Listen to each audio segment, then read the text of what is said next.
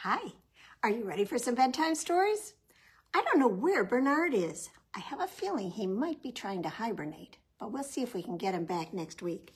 But we're going to start off with a story about, well, an animal that's not going to hibernate. This is called George Flies South. It's written and illustrated by Simon James, and is published by Candlewick Press. The leaves on the trees were turning brown. Winter was coming. Lots of birds were heading south, and it was time for George, that's George right there, to learn to fly. Are you ready, George? Asked his mom. Not quite, said George. I might fall. I think I like my nest best. Will you get some worms for me, Mom? Please? I'll just stay here. So while George waited, a strong gust of wind swept through the park. It tore through the branches, scattering the leaves everywhere, and George's nest wobbled. And then it lifted into the air. Look, Mom, said George. Look at me. I'm flying. Whee! But George's mom was too far away. She couldn't hear him calling. When she flew back, George and the nest were gone. George, George, she cried, where are you? Do you see where George landed? On the top of a car. The car that this man is getting into. I'm here, Mom, called George. I flew down in my nest. And then, without warning, George and his nest were on the move again. Am I going south, Mom? Asked George. There's his mom up there. There's George. Hold on, shouted his mom. I'm coming. But George couldn't hold on, and his nest took off into the air. Look at me, Mom. Look at me, said George. I'm flying again. Do you see where he's going to land this time? On some lumber. You can't stay here, George, said his mom. You've got to leave your nest. Try to flap your wings. Well, George tried. Try harder, said his mom. Where are we going? And what are we going to do, Mom? Asked George.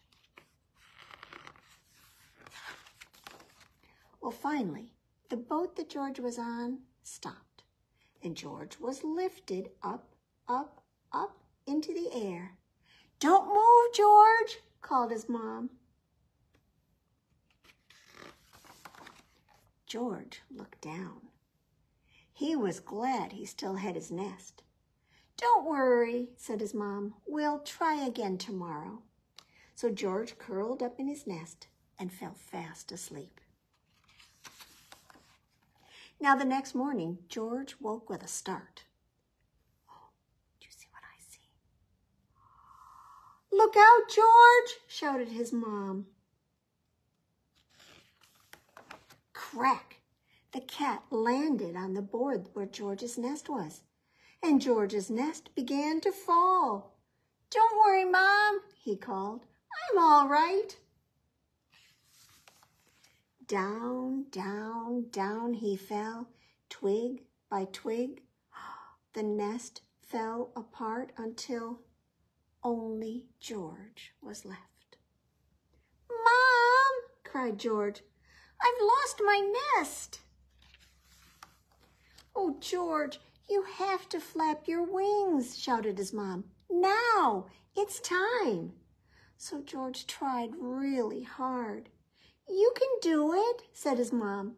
I'm trying, said George, and with a deep breath and a huge beat of his wings, George flew.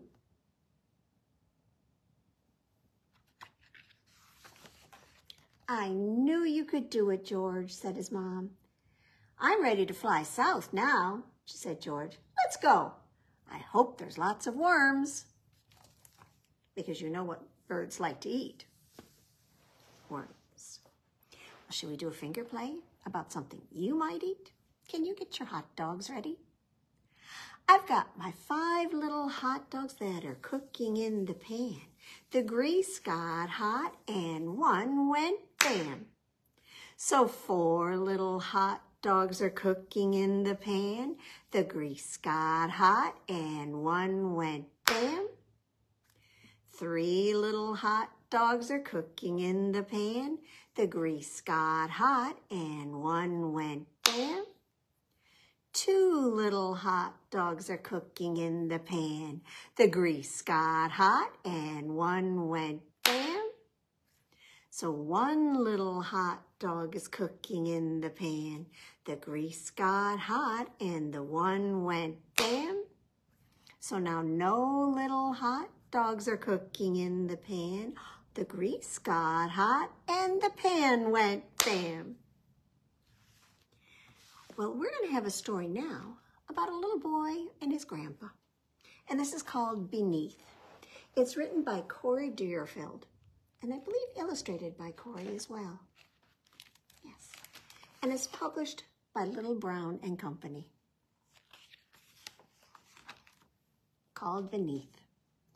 Finn was in a horrible mood. Grandpa wanted to talk about it. Finn did not. No, he said, you won't understand. What if we just go for a walk? Grandpa asked. Please? Finn let out a long sigh. Fine, but I'm staying under here. Don't worry, said Grandpa. I'll remember to think of what's beneath. Grandpa headed for the forest. It's just like when I look at the trees and remember there are parts that I can't see. Because beneath what's growing up above is what's growing deep below. You see the tree's roots? Or there, Grandpa pointed. See that boat just sitting out in the water? Finn shrugged. Sometimes, beneath what looks perfectly still, so much can be swirling around. Look at all those fish. Trying to guess what's beneath can be easy. Grandpa whispered, I think she's going to be a mom. Other times, what's beneath is a mystery. I'm not sure what he's digging for. Can you see what's underground there? I see. I think that's a vole and some babies, a frog, a chipmunk, a whole family of chipmunks.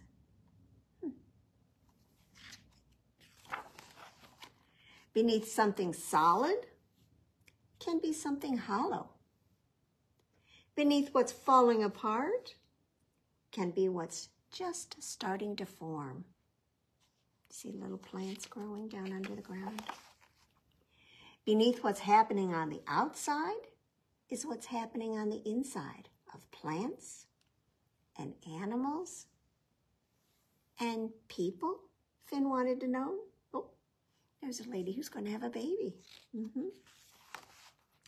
Of course, Grandpa answered. Everyone is more than what you see.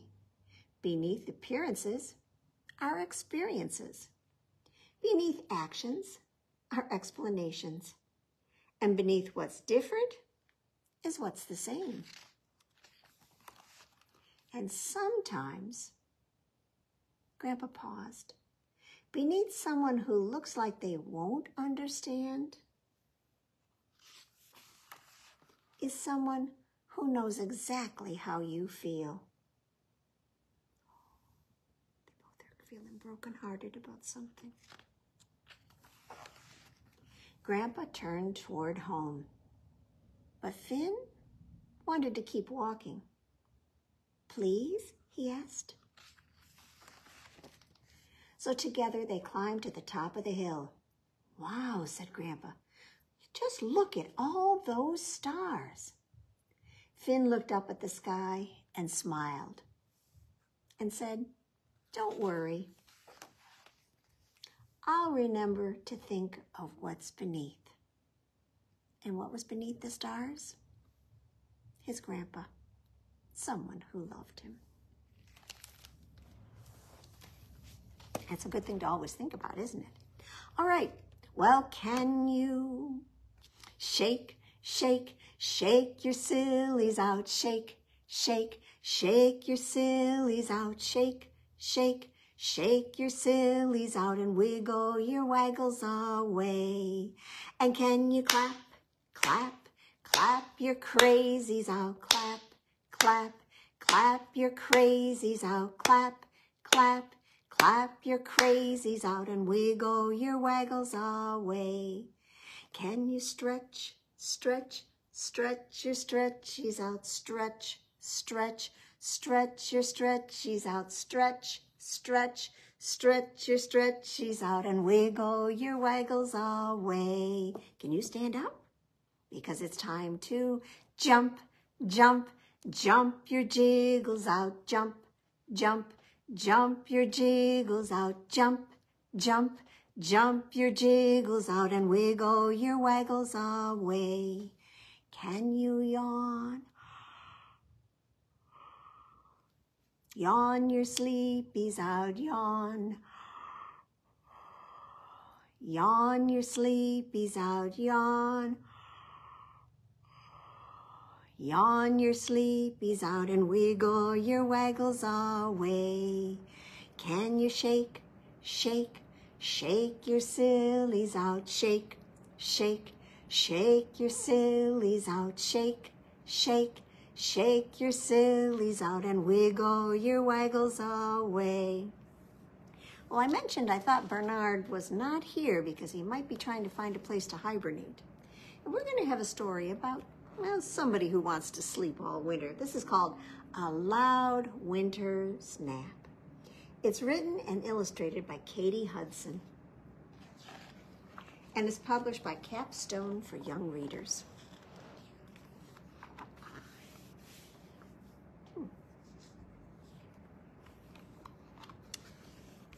Tortoise, that's him right there. Do you know a tortoise is a turtle? Yeah. Tortoise had just snuggled in for his long winter nap when... "Hello there, Tortoise," chirped Robin. "Would you like to join our singing class?" "No," grumbled Tortoise. "I was trying to sleep. Tortoises don't like winter." "Why not?" asked Robin. "They just don't," Tortoise said, and he packed up and left in search of a quieter house. There he goes. I'm surprised the robins are still there. Well, Tortoise snuggled down in his new bed, and he was just about to close his eyes when...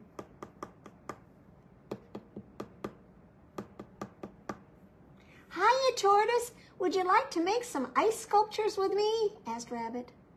"No," groaned Tortoise. "I was trying to sleep. Tortoises don't like winter." "Why not?" asked Rabbit. "They just don't," said Tortoise. And then he packed up again. Tortoise trudged through the snow and found a new napping spot. And again, Tortoise snuggled down in his new bed. And he was just about to close his eyes when... thud, pat, thud, splat. "Hey, Tortoise, would you like to play in our snowball fight?" asked Squirrel. "No," said Tortoise angrily. "I'm trying to sleep. Tortoises don't like winter." "Why not?" asked Squirrel. "They just don't," growled Tortoise. "Why would anyone want to stay awake for winter?" grumbled Tortoise. He was tired and cold, and he needed to find a quieter place to sleep. So Tortoise decided to move to higher ground. So up he went, put up a sign, said, "Do not disturb until spring." Tortoise snuggled down in his new bed, and he was just about to close his eyes when... Duh, duh, duh, duh, duh, duh. Bounce, bounce, bounce. Swish, swish, swish. Oh, no, cried Tortoise. I don't know what these are. Do you? Ker-plunk. I do not like winter, said Tortoise. His tree had fallen over, and there was Beaver. I think he's responsible. Well, Tortoise hiked up a big, snowy hill, and behind a small tree he found a flat piece of wood. It was the perfect place for napping. So he snuggled down on his nude bed, and he was just about to close his eyes when, oh no, can you see what his bed was? Whoosh! A sled.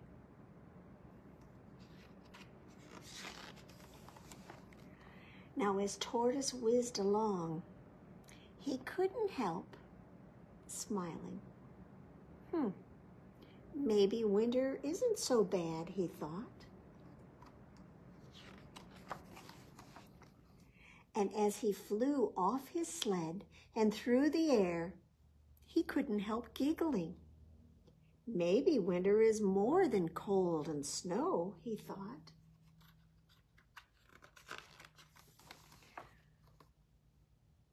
And as he slid across the ice, whee!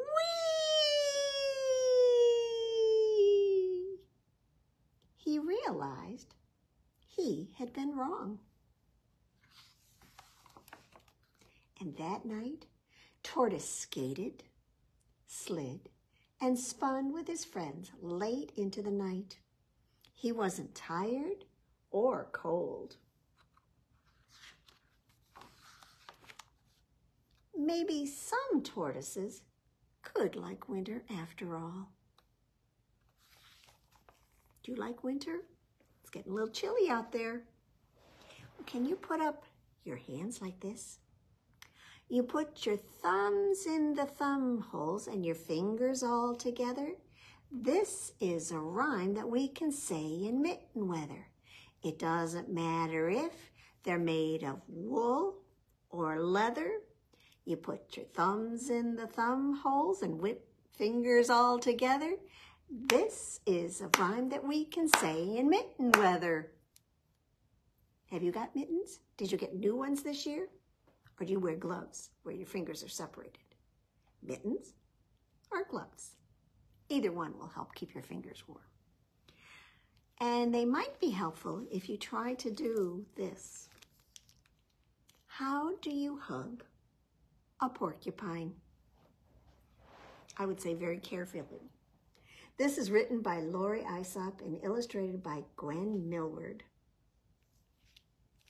And it's published by Simon & Schuster Books for Young Readers. Can you hug a horse? Of course. A cow? Well, with arms around her neck, that's how. A dog or cat is not hard. Just hug them in your own backyard. Hugging bunnies is just divine. But how do you hug a porcupine? Can you hug some billy goats? Entice them with a bag of oats. And surely you can hug a pig. Just spread your arms out extra big. And with baby chicks, be sweet, be kind. But how do you hug a porcupine? This prickly fellow won't be easy. My stomach's feeling kind of queasy. He wears a coat of thorny quills. To hug this one will take some skills. A hedgehog is a little prickly. An ostrich is just, well, a little tickly. A chimpanzee will hug you back. I've never hugged a huge yak. A giraffe requires quite a climb. But how do you hug a porcupine? An elephant? Please hug his trunk. I wouldn't want to hug a skunk. A kangaroo? Just hop this way. And don't let the dolphins slip away. A panda probably wouldn't mind, but how do you hug a porcupine? You must go slowly, never hurry. Porcupines aren't soft and furry. His quills defend him from his foes, but I'm his friend, surely he knows. At last, hooray, it's finally time. This is how you hug a porcupine. Do we see? Carefully. And you don't ever want to try to hug somebody who doesn't want to be hugged. So if that porcupine put up his quills, you'd say, not right now. Well, should we have porcupines jumping on our beds tonight? I have 5 prickly porcupines jumping on the bed. When one fell off, oh, he bumped his head. So his mama called the doctor, and the doctor said, no more porcupines jumping on the bed. So 4 prickly porcupines were jumping on the bed. One fell off and bumped his head. So his mama called the doctor, and the doctor said, no more porcupines jumping on the bed. So 3 prickly porcupines were jumping on the bed. One fell off and bumped his head. So his mama called the doctor, and the doctor said, no more porcupines jumping on the bed. So then 2 prickly porcupines were jumping on the bed. One fell off and bumped his head. So his mama called the doctor, and the doctor said, no more porcupines jumping on the bed. So that leaves 1 prickly porcupine jumping on the bed. When she fell off, oh, she bumped her head. So her mama called the doctor, and the doctor said, no more porcupines jumping on the bed. And if your porcupine jumps on your bed, check it for quills before you climb in. Well, our last big book is going to be about moose. This is called Moose Come Walking. It's written by Arlo Guthrie and illustrated by Alice M. Brock. And I have a feeling it probably is a song because Arlo Guthrie is a folk singer. Well, moose come walking up over the hill. Moose come walking, they rarely stand still. And when moose come walking, they walk where they will. And moose come walking up over the hill. Moose look into your window at night. I didn't know that. They look to the left and they look to the right. Those mooses are smiling. They think it's a zoo. Can you see why? They see, looks like he's in a cage. And that's why the mooses like looking at you. So if you see mooses while lying in bed, it's best just to lay there pretending you're dead. The mooses will leave, and you'll get the thrill of seeing the mooses go over the hill. Just a fun little one. All right. Well, I'm pretty sure it's time to see if you can find your bubble gum. So can you find some pretend bubble gum? There's mine. It has a wrapper, so I'm going to unwrap it, and I'm going to pop it in my mouth and chew it up until it's all soft and squishy. Are you ready to do it with yours? Here we go. 1, 2, 3.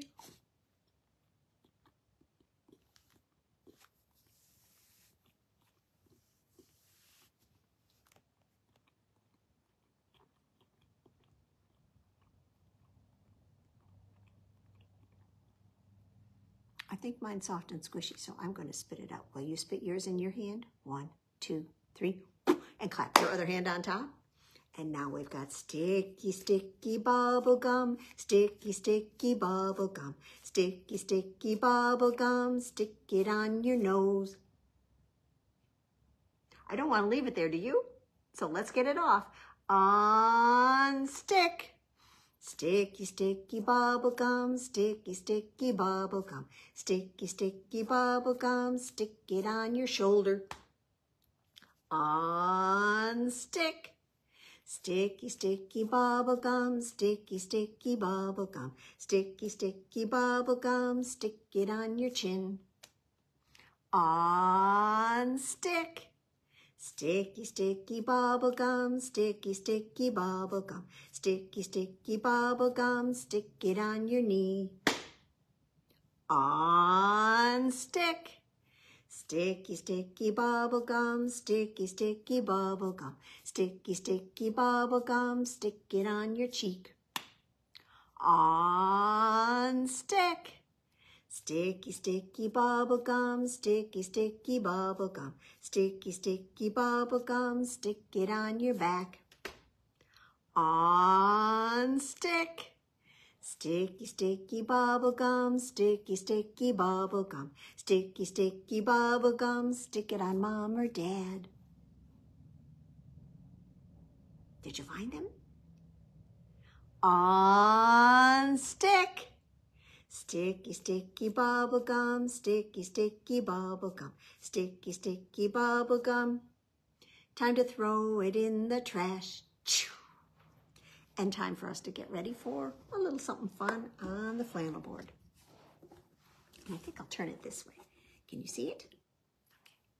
Okay. And we're going to go into the jungle.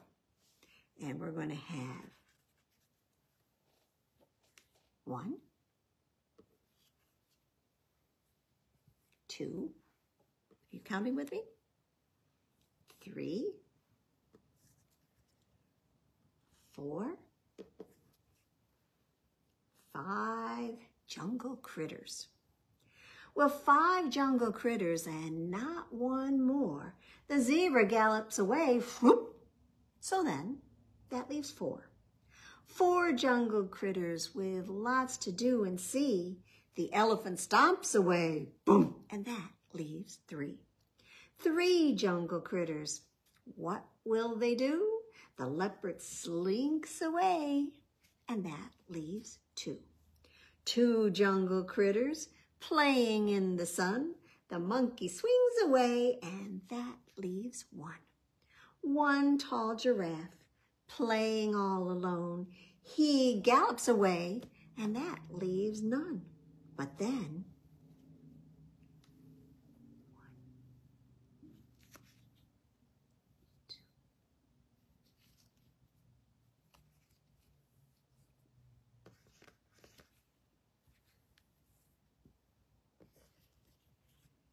5 jungle critters, back they come. They'll have fun playing with everyone. Well, let's finish up with our Sandra Boynton book. Tonight, we're going to have pajama time. Are you in your jammies? I am. This is published by Workman Publishing. Well, the moon is up. It's getting late. So let's get ready to celebrate. It's pajama time. Pull on the bottoms, put on the top. Get yourself set to pajama debop. It's pajama time. Now some are old and some are new. Some are red. Well, maybe that's where Bernard is. That's him in the book. And some are blue. Some are fuzzy. Some are not. But we can all pajama in whatever we've got. It's pajama time. Oh, yes, it's pajama time. Now, some are pink and some are green and some are the ugliest you've ever seen. They might be stripy or polka dot, but we can all pajama in whatever we've got. It's pajama time.